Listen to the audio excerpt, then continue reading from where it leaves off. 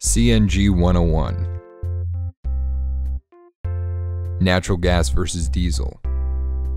Diesel has been the staple fuel of the trucking industry for decades, but price volatility, environmental concerns, and an increased dependence on foreign oil has opened the door for natural gas as the ideal fuel for commercial trucking.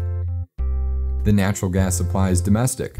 90% of the natural gas used in the US is produced here, while 45% of the petroleum-based fuels used in the US comes from foreign sources such as OPEC countries.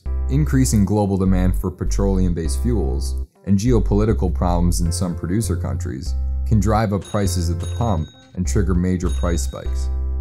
The EIA estimates a 90-plus year supply of domestic natural gas, which is plentiful and easily transported through the US's expansive network of natural gas pipelines.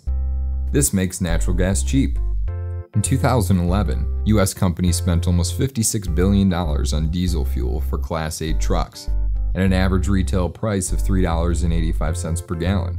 In 2012, that cost rose to an average of $3.97 per gallon. CNG, or compressed natural gas, is 40% cheaper on average than diesel. This delivers a cost savings of $1.44 per diesel gallon equivalent, while also producing less harmful pollutants.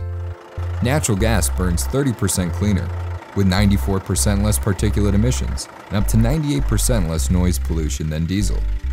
Vehicle emissions are the largest single source of air pollution in cities, and more than 133 million Americans currently live in areas that violate clean air standards, commercial truck drivers being some of the most at-risk individuals. The transition from diesel to natural gas could dramatically reduce pollutants and move US cities toward markedly cleaner, quieter, and safer cities. AMP CNG, fueling the future of trucking.